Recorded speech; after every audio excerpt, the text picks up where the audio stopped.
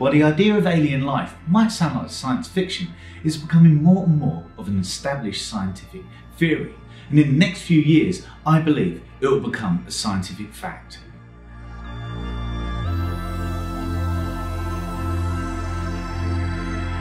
The field of astrobiology is now well established, and it started off by looking at possible signs of fossilised life in meteorites that have fallen to Earth. In fact, there's a theory called panspermia that says life exists throughout the universe and transports from one place to the other via asteroids, comets and meteors. Now, as beautiful as the Earth is to us human beings, in the grand scheme of the universe, it's actually nothing special. And hence, if life can exist here, there's no reason it can't exist elsewhere in the universe. In fact, it may exist in our own backyard, in our own solar system. We just need to find it. While alien life might take many different exotic forms, the easiest way to search for it is to look for conditions like where it already exists, and this means finding liquid water. Now, the way scientists do this is to search for a region called the Goldilocks Zone around a star.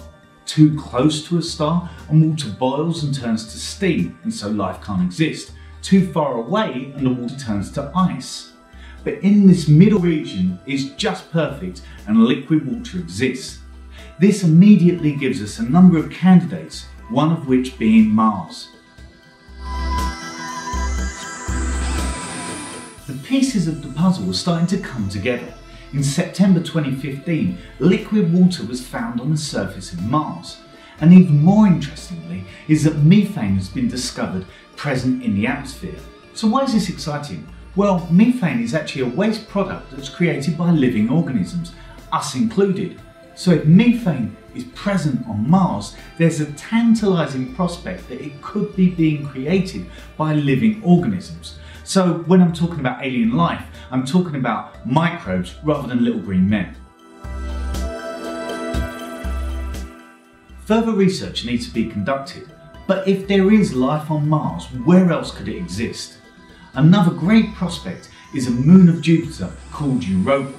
It's believed that below its icy surface there could be a vast liquid ocean kept warm by geological activity. In fact, Europa is such a good prospect for life that both the European Space Agency and NASA are sending probes there to investigate it. So where does this leave our little green men? Well, scientists aren't actually discounting them.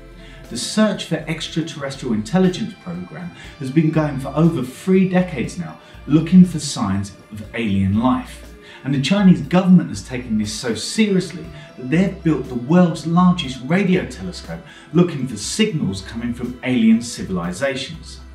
However, if they were to detect any signals coming from these aliens, the vast distances between us will make it impossible for us to ever have meaningful communication.